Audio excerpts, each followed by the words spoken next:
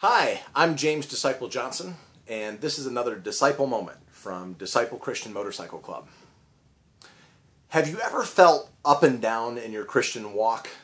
Like sometimes you're just so fired up, and sometimes you're just down in the doldrums.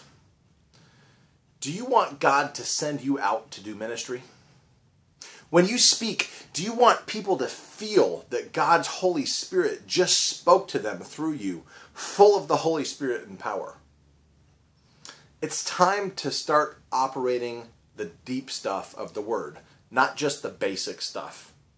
Hebrews 6:1 says, "Therefore, let us move beyond the elementary teachings about Christ and be taken forward into maturity, not laying again the foundation of repentance from acts that lead to death and of faith in God."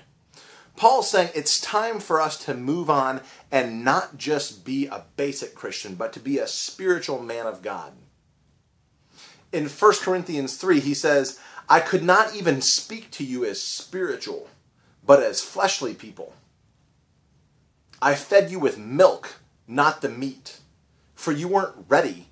Indeed, even now you're not ready." Paul's writing to Christians saying, it's time to step up your game. Many Christian men just talk about the same stuff the world does when they meet together. They talk about football and motorcycles and what's going on with their job. That's fleshly stuff that the world talks about. We need to be talking like men of God.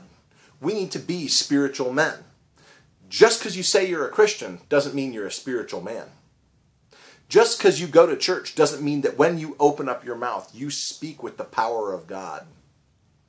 Just because you say you're a Christian doesn't mean your conversations are centered and oriented around Christ. Now, if you're watching this video, I'm going to assume that you're deep into trying to be closer to God, not just a regular Christian. I'm going to assume that Isaiah 6:8 talks about you when it says, "Then I heard the Lord saying, 'Whom shall I send? Who will go for us?' And I said, 'Here I am, send me.'"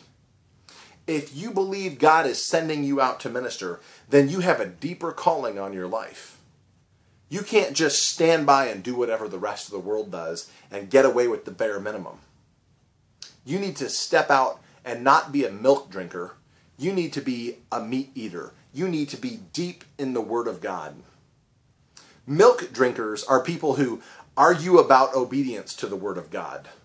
They're people who argue over doctrine, and they're focused on whether or not it's okay to smoke pot or can Christians go to strip clubs. That's disappointing. They're more concerned about can they listen to worldly music than should they be listening to praise and worship music. That's for the basic people. If you're going to be spiritual, you need to get up and do it. A son, a servant, is a person who gets out and does the word, like James 1:22 says. "Be ye doers of the word, and not hearers only." There's plenty of hearers out there who do the bare minimum, but you want to be a serious man of God. So, if you're here, if you're watching this video, if you want to be a son and a servant, you need to realize that it takes all that.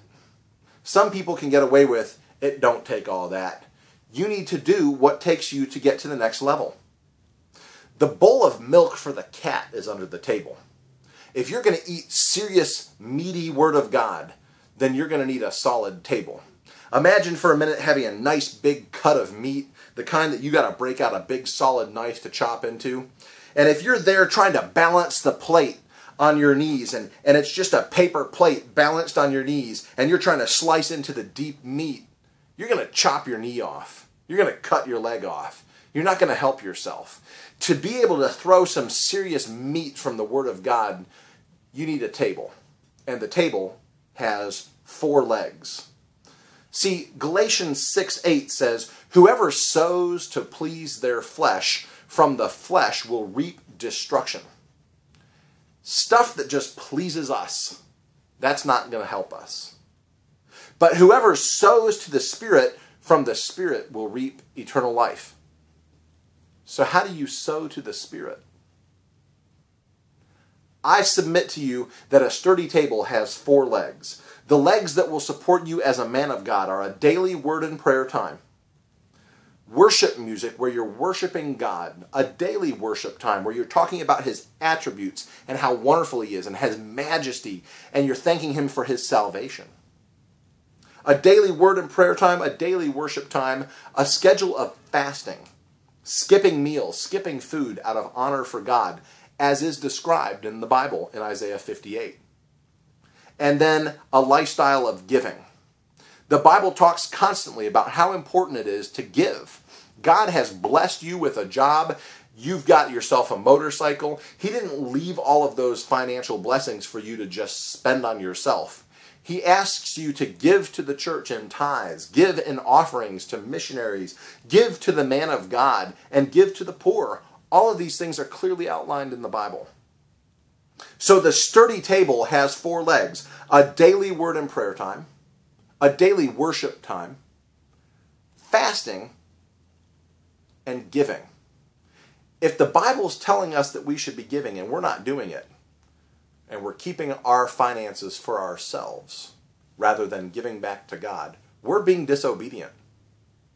The Bible says in Luke 16, if you have not been faithful with money, who will commit to your trust the true riches?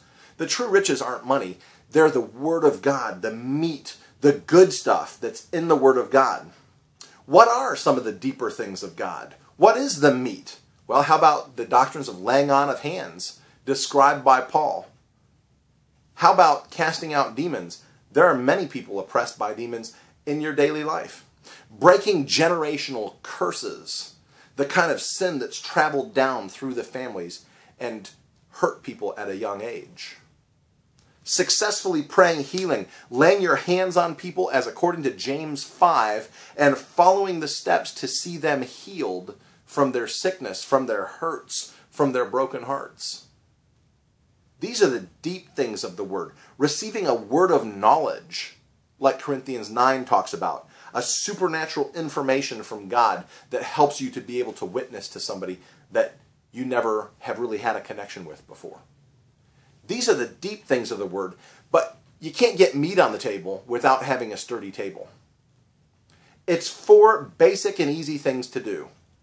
Giving financially to the men of God and the church that are around you and to the poor around you. Fasting, skipping a meal, skipping a day's worth of meal. Not eating between 8 a.m. and 4 p.m. Choosing to skip food out of sacrifice and obedience to God. Giving, fasting, a daily worship time, listening to praise and worship music for a few minutes. Spending time just sitting by yourself praising God for who he is and thanking him for all he's given you and for the sacrifice of his son. And then a daily word and prayer time. It's going to be impossible for you not to go on highs and lows, the roller coaster ride, if you're not building a sturdy table for yourself. These aren't deep and serious doctrines. These are the basic things that the Bible describes men of God doing. Giving, fasting, having a worship time, and being in the Word and prayer. By doing these things, you'll sow to the Spirit. You'll make yourself more full of the Spirit. You'll be strengthening your relationship with God. You'll be setting the Word of God in your heart so that when you open your mouth and speak, people receive healing. People receive the power of God, not just whatever you had to say that day. I encourage you to look at the links that are underneath this video. Read through. We've got some powerful videos posted, some powerful teachings on what the Bible says. We've listed a whole lot of scripture. Go through those links and look at and understand the meat of the 4 legs. And again, they're fasting, giving, a daily word and prayer time, and a daily worship time. I'm James Disciple Johnson. This has been another Disciple Moment. Father, in Jesus' name, we pray that this word will germinate in the hearts of men, that it won't be seed cast on the path that's stolen away by the birds, Father, but that it will germinate in the fertile hearts of men, and that it will bring forth fruit, some 30, some 60, and some 100-fold. In Jesus' name, amen. Thanks for watching this Disciple Moment from Disciple Christian Motorcycle Club.